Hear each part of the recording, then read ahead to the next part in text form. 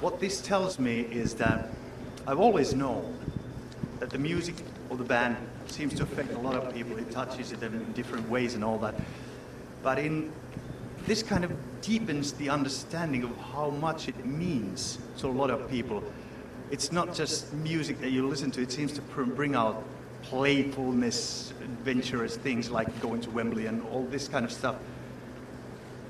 And I don't know, I'm moved. I think it's quite extraordinary. And to me, the relationship with the band and fans in certain way is very clear. We give music and these people actually seem to like what we do. And for that I have to give them respect. It defines the fact that we've actually managed to do something right. They are the people that actually make us able to survive, to continue this thing, write the music, do the albums, do the tours, because these people, they like the band, they like us, they like the music, they buy the albums, come to the shows and everything. So, yeah, I'm both grateful and respectful for that. Thank you. Yes. Was there any surprises? That was simply brilliant. It really, really was. It was also surprisingly moving and in a way inspiring to see all this. And I think it was Jenna who said it at one point, which was the highlight of the documentary for me. It's all about sharing. The fact that we're able to bring people together regardless of nationality, age, gender, race, and give them the chance to live it all together. That's what it's all about. And that was by far the most moving aspect of the documentary for me.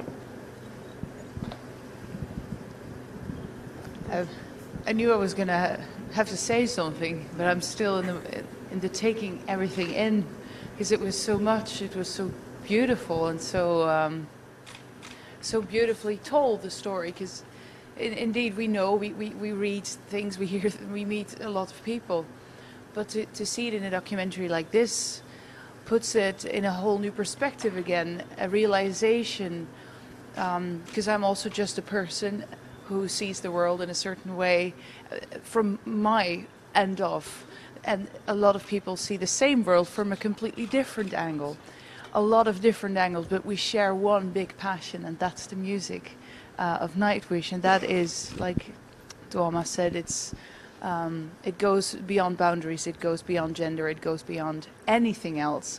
And in a time where the world is divided, as it always seems to be, and sometimes a little bit more than normal than maybe now, this is what makes everybody the same. We love this one big family, and what Jenna said was beautiful. And there were a lot of beautiful quotes. I was really touched by the little animations and the story with the books, with the music. Yeah, I'm probably going to think, like I know fans think, oh, there was 100 million things I wanted to say and I didn't know what to say really. But yeah, I'm truly touched. Thank you. How about? Yeah, I'm quite speechless as well. I think it would have been better with more car chases and more dinosaurs, maybe chasing people around. But apart from that, I thought the sincerity was hitting me in buckets. It was so lovely to see such honest. I think devotion isn't so much the word. I think just honest love of what's going on here. What we actually stand for as well as a band.